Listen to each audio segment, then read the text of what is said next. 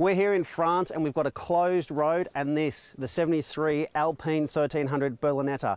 This car, 73 World Rally Champion, and this closed road are part of Alpine building up the excitement before the brand comes to Australia in 2017. Let's take it for a spin.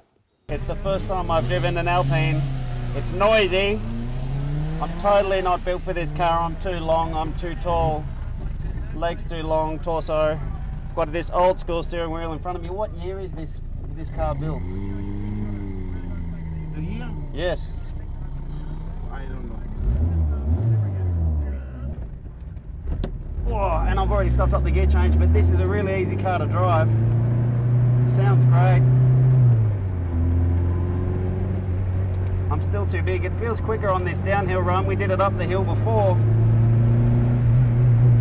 I've just been given the brake signal. Oh, the brakes are really doughy. I don't know about those. Oh, yeah, brakes. Does this car have brakes?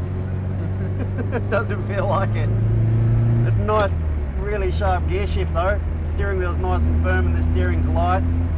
I'm connected to it, that's for sure.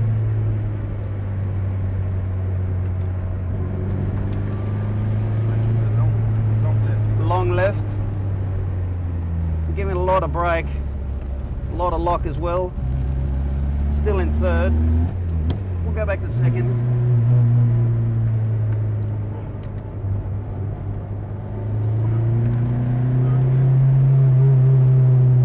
It's very smooth. I'm really impressed with its smoothness. This corner tightens.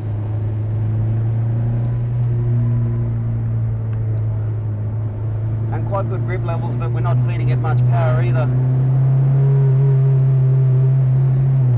Third gear. Oh, I'm stretching parts of my body I haven't stretched for a long time, and that's it. What a great little car to drive.